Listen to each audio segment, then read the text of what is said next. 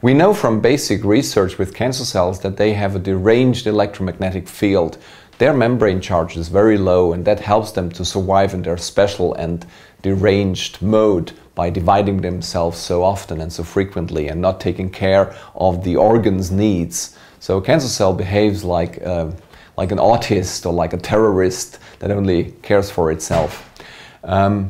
By inducing a strong magnetic field, we force the cancer cell to be charged more like a normal cell, and that helps the cell to reintegrate into the tissue's needs. If we use very high and potent magnetic fields like the ones we create with this electromagnetic field generator, our understanding is that the cancer cell cannot endure this shock wave, and that the shock wave creates an enormous flow of ions into the cell that causes a disintegration of the cancer cell.